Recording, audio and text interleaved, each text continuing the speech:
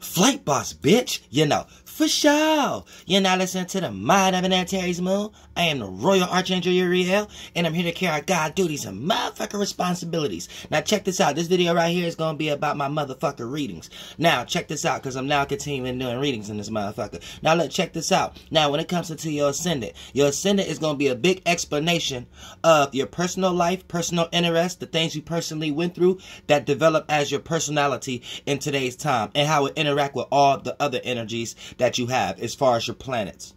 Now, the sun, and all things, how it affect your personal life, and the things that you may see in your life right now, how it's affecting your personal life. Now, the sun is going to be your actions and how you view things and how other people may view you in certain areas based upon your actions, right? And how this could get affected by your own and other people's moon, Mercury, you know what I'm saying?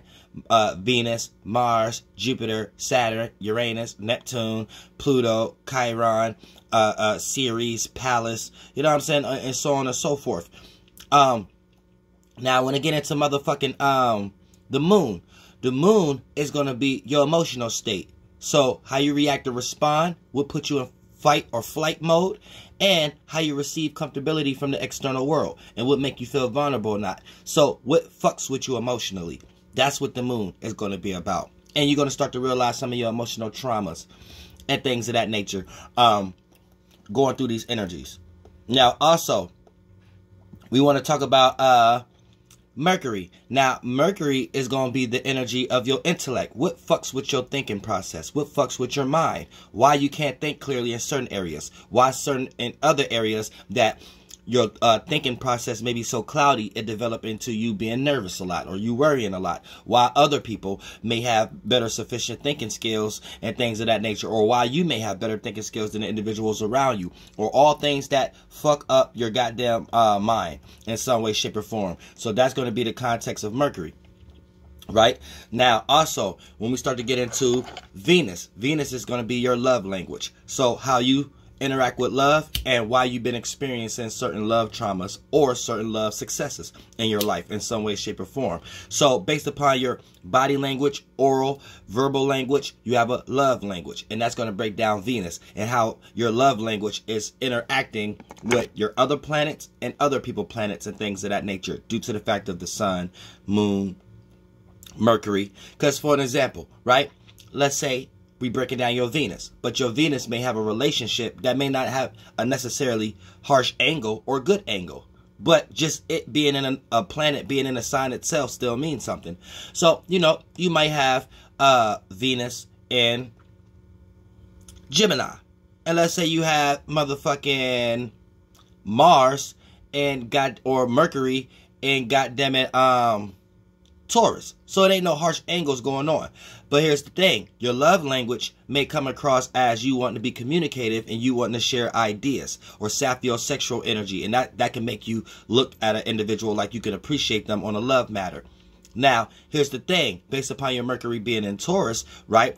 Mercury affects your love language. Because a lot of times the way you convey that or communicate that may be very dry, maybe about material, maybe about structure, maybe about practicality, or just maybe about common sense, basically, to the point that it may come across to another individual like you're trying to set them straight and make them do something that they may not necessarily want to do for the sake of your security in some way. When in all actuality, to utilize your intellect and your way of conveying a message, Mercury, to help you push the message of Venus, because you know that chakra came first, so down here it's further to get to that access than the closer planets that you created last when everything is in reverse, like Mercury.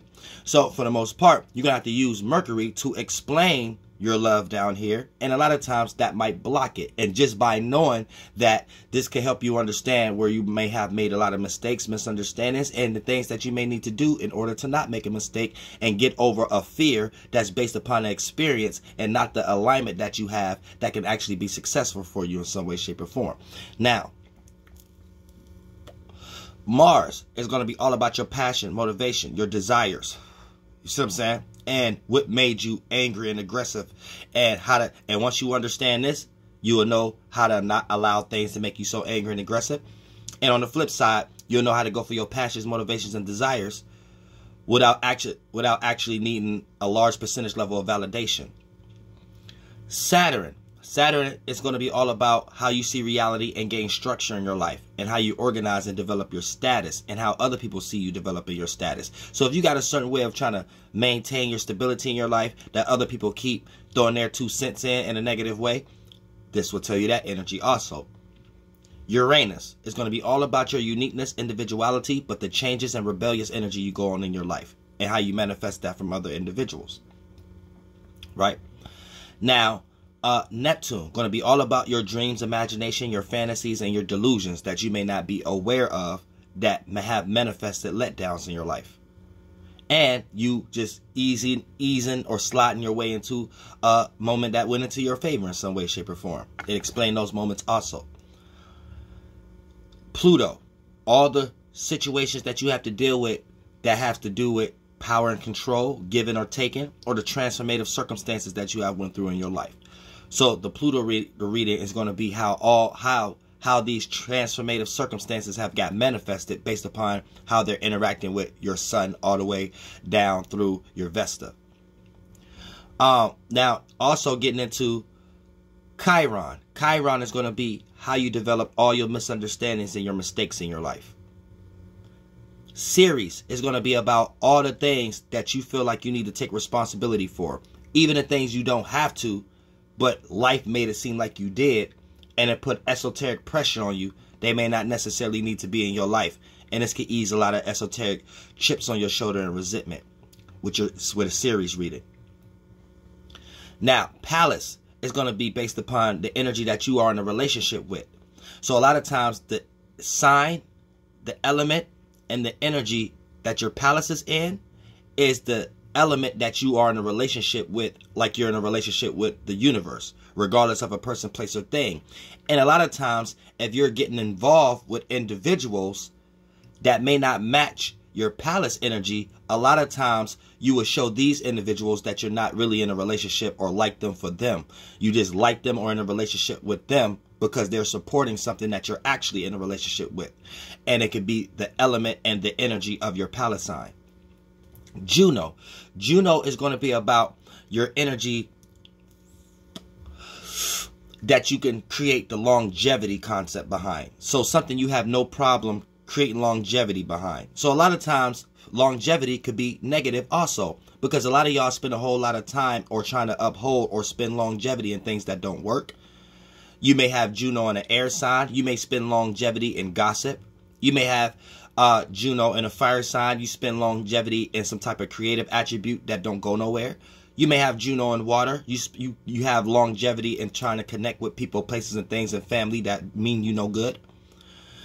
Or you may have Juno in goddamn earth, right? And you're trying to have longevity in business, structure, organizing. And it's probably the best if you have Juno on earth, but if you don't, it's a yin and yang to everything. The curse with earth, the curse that'll be with earth is sometimes you spend longevity into all work, no play in your life in some way, shape, or form. And then your whole life passed by before you realize you didn't even actually enjoy yourself or enjoy what you actually have manifested.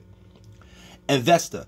The Vesta reading is basically about how you organize. So you may organize yourself in a certain way based upon whatever sign, element, and energy that Vesta is in.